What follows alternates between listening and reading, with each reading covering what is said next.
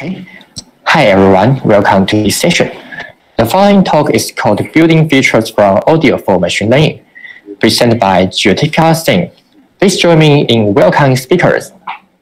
Hello everyone, it's my pleasure to be here. I'll be talking about building features from audio for machine learning.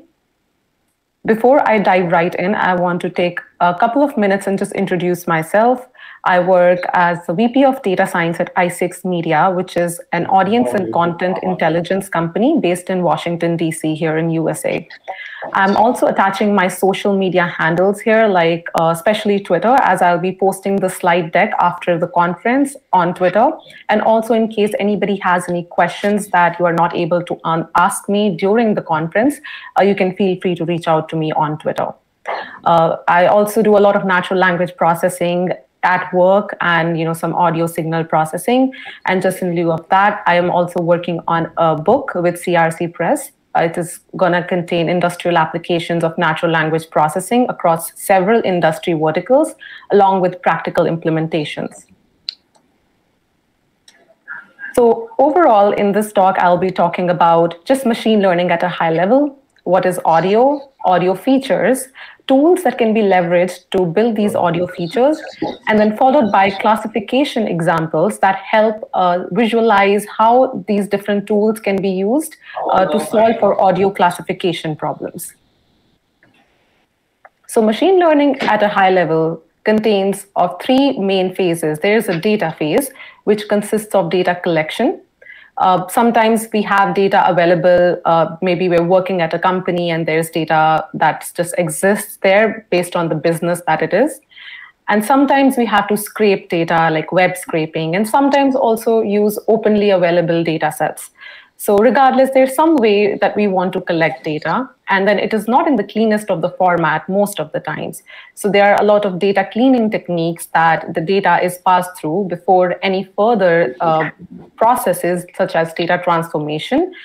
Essentially, data transformation is what converts your data from raw format to numerical format, which is called features. These features are used as input for training machine learning models. And then once we test this model and evaluate it, that further helps inform other data decisions that we have made, maybe at the data collection stage, data cleaning, or even data transformation stage, and also then the kind of machine learning models that we have used. So we know that features are essentially numerical representations of the data. Now, if we are dealing with something like text data, the numerical transformation, one of the very popular ones is word2vec from Jensen. And it does a great job in representing your text data as numerical features. And then a lot of functions can be performed, such as king is to queen, man is to woman type of relationships based on distance between the vectors. But if I pass something completely different that is not text, such as numbers or audio data through the same function, I'm not expected to get anything meaningful out of this. So there are different feature generation methods that are suitable for different types of data. This gets me to audio signal. Before we dive into features that suit audio signal, let's talk about what is audio. So audio is just a signal that vibrates in the audible frequency range, which is the frequency range that our ears capture well. So essentially now that I am talking and you can hear me from your speakers, that creates air pressure signals, which our ear receives, and then passes it through the different section of the ear, which finally gets sent to the brain for recognition. So the words that I'm talking actually mean a certain thing based on our experiences and the words we've seen in the past, and that happens in our brain. There are very good MATLAB tools for digital signal processing, audio processing, speech processing, all of that. The great research is going on every day. And whenever these great researches are going on, any novel approaches very quickly form MATLAB implementations. Compared to MATLAB, there is fewer resources in Python, but with time, there are a lot of great Python tools that are being developed as well to keep up to date with the research. Because machine learning is often seen to do well with Python, which is a language of choice for machine learning. In lieu of that, when I was working on audio processing and audio classification problems, I noticed certain gaps where there was tools and implementations in MATLAB that were not there in Python. So based on that, I also opened a Python library that helps extract features from audio in Python and also build classification models. So this slide represents a lot of different transformation terms that are all related to audio. We will not be going into all of them, but I wanted to list them in one place. And I also have a resources slide towards the end that one can refer to if there's anything here that we did not talk about that you want to actually look further into. There are two important terms when we think about audio transformation. One is called spectrum, and the other one is called cepstrum. Spectrum is essentially computed by passing your audio signal through a Fourier transform, and what results is a signal in the frequency domain. Fourier transform is an extension to Fourier series, and which is essentially a way of representing your signal in terms of sines and cosines. So it helps determine what type of frequencies are present in your signal. So that product is called spectrum. If I take the spectrum and pass it through the log magnitude to reduce amplitude differences followed by inverse Fourier transform, what I get is a cepstrum. Now, cepstrum is not in the frequency domain, and it's also not in the time domain. Because we take inverse Fourier transform, so the signal is not in the time domain anymore, or in the frequency domain anymore, but also because we have taken log magnitude before we took inverse Fourier transform, it is neither in the time domain nor in the frequency domain, and this domain is popularly referred to as sometimes Q-frequency domain because it's neither time nor frequency. Regardless, cepstrum and spectrum both help extract very meaningful information from audio. Here we can see visualizations of a vowel spoken. So just a time series representation first, then how the spectrum of the vowel looks, how the cepstrum of that vowel looks, and then the first 20, sometimes 13 coefficients of that cepstrum are actually popularly used in as features in building machine learning models from audio. It's called cepstral coefficients. Another popular representation of audio is spectrogram. It is essentially a way to visualize your audio in both time and frequency domain on one chart, with x-axis as time and y-axis as frequency. So there are certain patterns that you will see in this signal, and the patterns vary based on what we are plotting. So if you're plotting a vowel and which vowel we are plotting, or different speeches, so this signal will look different. And this really helps visualize how the signal looks. It allows us to see different frequencies that combine to produce a sound. And in many applications, an audio classification task is actually turned into an image classification task after the spectrogram is computed. So the audio goes through a spectrogram collection and then just any image classification task to help decipher between different audios. So we have seen spectrum, we have spoken about the frequency domain representation, but why really is all of that so important, and why do we care about the frequency domain so much? Well, it's because it's all inspired by biology. There is this structure in our ear, which is called cochlea. It is a spiral fluid-filled structure with thousands of tiny hairs that are of different lengths.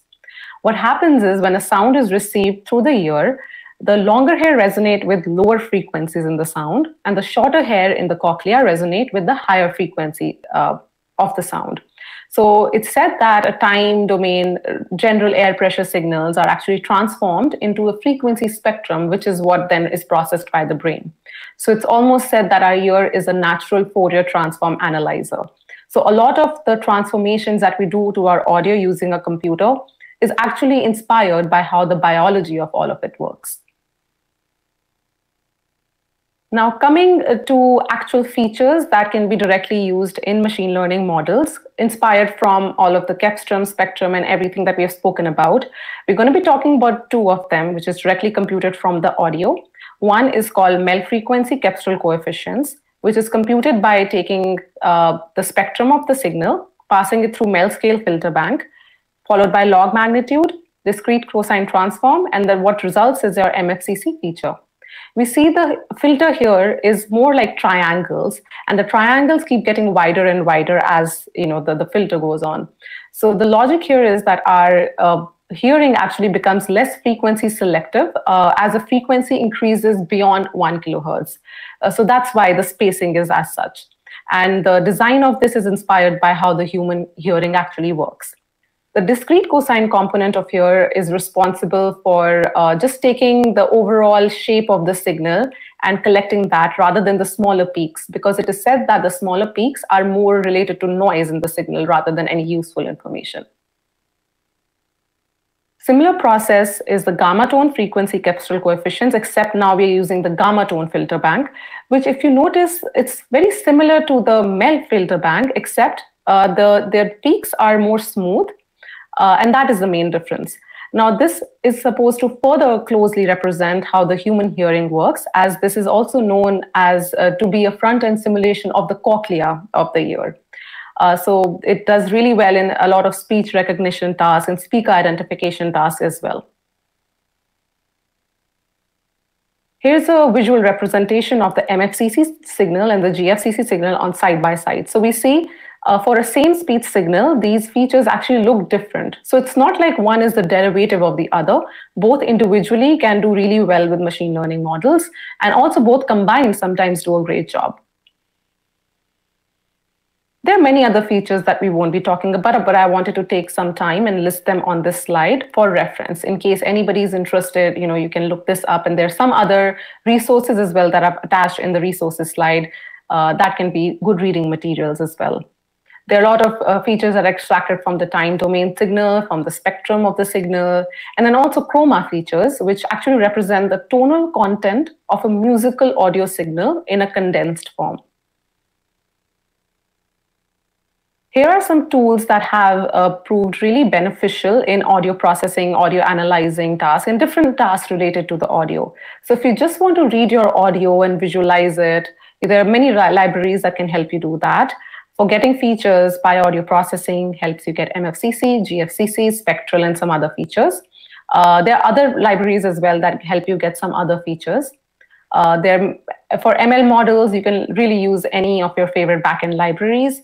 And then visualizations can be also done using some of the popular libraries or PyAudio processing or PyAudio analysis. So we have spoken about different ways and different features and how they can work.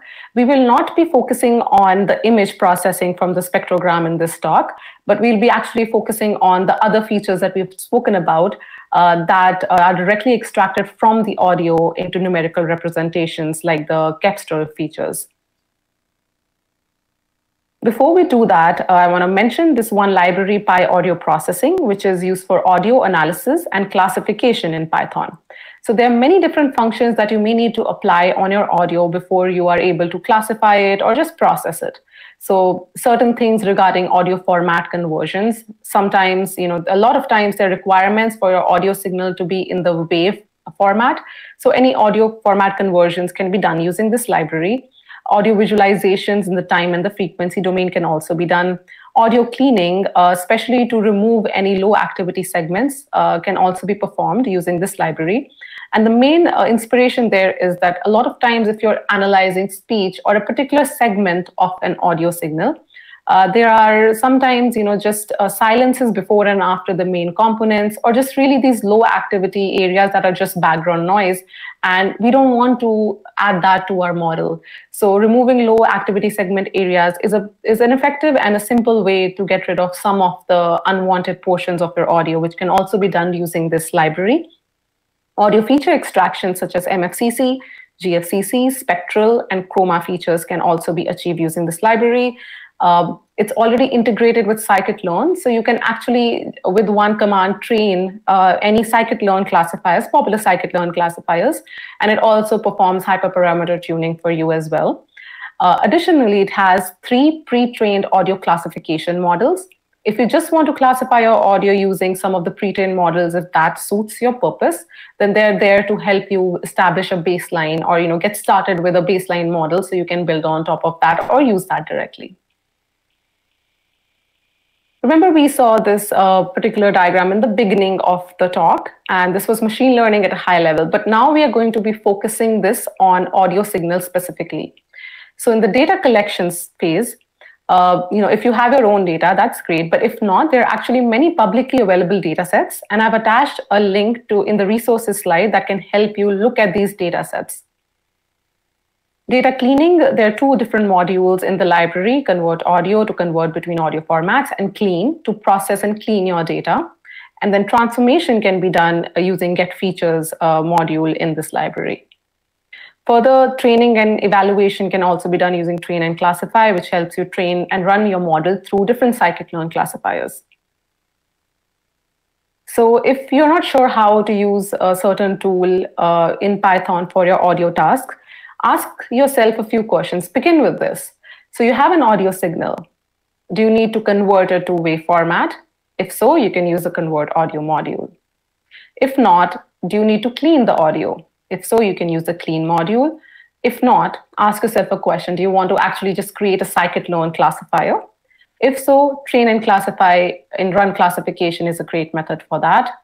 If not, if you want to just extract the features from audio and use it with your own classifier, your custom model, custom backend, you can use that as well. You can use the extract features module and only extract features that you can then integrate with any other custom backend that you're working on.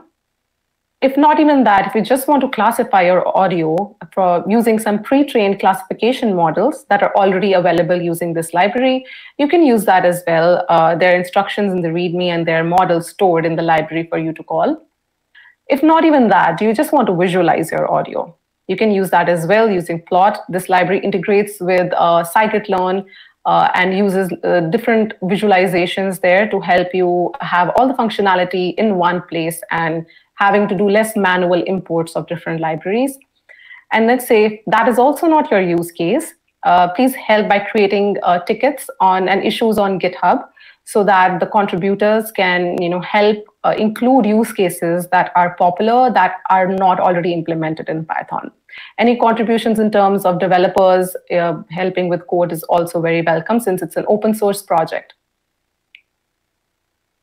So now we have looked at the tools, we have looked at what features are from audio, just generally what audio signal is. Now we'll be looking at some classification examples. The first example is going to be audio type classification. In this example, we are going to be classifying an audio into speech versus music versus birds. So there are three different classes. We are using 50 samples for training and then 14 samples for testing for each of the classes. So there are total 150 samples for training. We are keeping the classifier constant as SVM just to establish a baseline there and keep that end fixed so we can only play around with the features and see how different features work with the same model. So we start by using the MFCC feature, and on the top we see the training confusion matrix. And we see the confusion matrix looks good. The numbers look good. It looks like it's able to classify really well on the cross-validated training data set. When we look at its performance in the test data set, we see it's, again, pretty good. It's 13 out of 14 correctly classified for music and 14 out of 14 for both speech and birds samples. This is how an MFCC feature looks like for speech, for music, and birds. And we see that it's got differences in the way the signal looks. And clearly that is helping the model in deciphering these differences and building a successful classification model. Now, for experimentation purposes, we also want to try out GFCC features, as we've spoken about that as well. And we see in GFCC feature alone as well, the confusion matrix looks good. And also the results on the test data looks good. There are some places where the other MFCC model was doing a little bit marginally better and vice versa as well. But as a standalone model, GFCC features are seeming to convey some important information as well. When we look at the comparison of MFCC versus GFCC, we see the little differences and we can tell that they are conveying different information. Because these features are different, let's try to combine them and see how the model does. Now, the model was already doing well, so even the combination is doing well. The training confusion matrix looks good, and also the test results look pretty good. The second example we'll be talking about is music genre classification. So in this example, we are trying to classify genre into 10 different music genres. There are 80 samples for each of these 10 classes for training, and then 20 samples for testing. We're keeping the classifier constant at SVM, and first we try the MFCC features.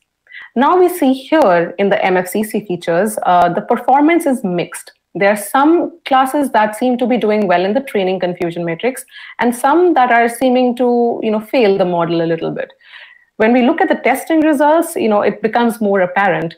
Disco is 4 out of 20 correct classification. Blues is just 5 out of 20. Whereas on the other hand, classes such as classical are doing much better with 18 out of 20 correctly classified.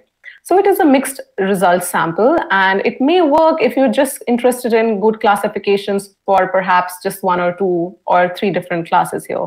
But it is not doing very well on all the classes. So in order to try to improving it, we are now increasing the features from MFCC to MFCC, GFCC, spectral, and chroma all in one model. And addition of these features, we can see the training confusion matrix looks better for pretty much all the classes. Better than the MFCC feature alone could produce. And then the testing results also look better for most of the classes here. We see pop has increased by 5 more correct classification. Disco has increased by 9 more correct classification. So we see this change here, addition of features has definitely helped the model perform better. And the results of this whole confusion matrix also looks a lot better. Further experimentations can be done by looking at the test statistics in a more broader way and looking at precision, recall, and F1 scores. You can see where the model is failing, which classes, and then there could be consideration factors like data quality, data quantity. There can also be some music genres with vocals, so maybe that can go through a different process. Other features could be explored, and also other classifiers could be explored to further improve the model. Last example we'll be going through is the location name classification. So here we are taking 2 spoken representations of 2 different locations, London and Boston. So the first type of audio is just people saying the word London, and the second is people saying the word Boston. Now, they're a little bit similar, the number of characters and consonants that the number of syllables that compose these words. We see the visualization look a little bit different. So we may think that it would be easy for the model to decipher between the 2 classes. But here we see that everything on one side is London and the other side is Boston, and they all look different, even though they're the same word spoken. It's because people speak with different accents and different pauses at different places of a string. So here we conduct 2 quick experiments. One is we train the signals, the audios, on just female voice samples and test on male voice samples alone to see, let's see if they can still decipher the differences. The differences in female and male voice, because the vocal cord length, the vocal tract length is different. So the pitch is different and some features remain different. But here we have 23 samples each for London and Boston, only on female voice. And we see MFCC features is doing mix on the training data set, and 8 out of 17, 9 out of 17 correctly classifications on the test data. GFCC, on the other hand, is doing better. Even the test results are better. And GFCC plus spectral features, when we add further features, it's doing even better. And now we see, London and Boston for both test results are 15 out of 17 and 14 out of 17 correct classifications, respectively. Now, if we mix both models and make the training data set more representative, we see a massive improvement in MFCC model as well alone. So MFCC is also doing better with better training and testing results. GFCC is still doing better than MFCC, and GFCC plus spectral on its own is also doing better. So as the data gets more representative, the model also gets a little bit better. And this is one of the ways to improve a model. Of course, there are other steps like checking the data quality, the number of samples, the different classification models. But this is just to inform capability of different kinds of models and how different features can be used to build classification models and just help setting a baseline and a reference for the listeners. Here's the most promised resource slide. I've attached several links here to the libraries or different features that we have spoken about. The first paper that was published in 2002 that used MFCC to classify music genres, and the audio data sets as well. So I've linked all the resources here, and I will also be posting the slide deck on my Twitter account after the conference. Finally, I want to say thank you very much, everybody, for tuning in. Thank you so much to all the volunteers and the organizers. You've truly made this event a very seamless and very easy experience for the speakers as well as the audience. So thank you so much. Okay, the first question is, can audio be used for tasks like gender classification? Yeah, that is a very, very good question. Thank you for that question. Audio can definitely be used for tasks like gender classification.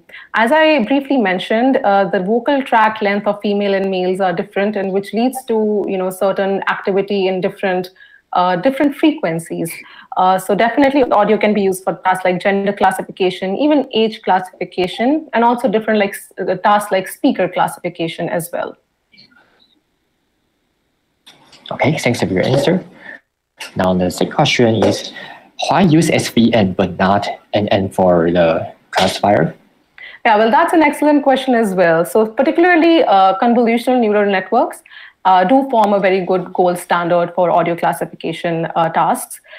Using SVM, I think there are two reasons. One is to make the list of experiments, baseline experiments, simpler.